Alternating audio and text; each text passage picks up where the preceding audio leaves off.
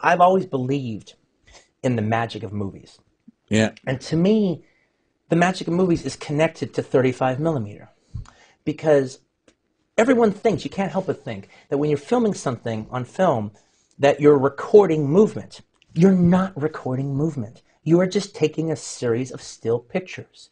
There's no movement in movies at all. They are still pictures. But when shown at 24 frames a second, through a light bulb, it creates the illusion of movement.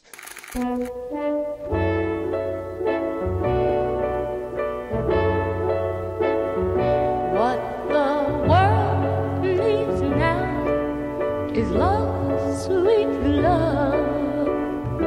It's the only thing that there's just too little of. But what the world needs now is love, sweet love.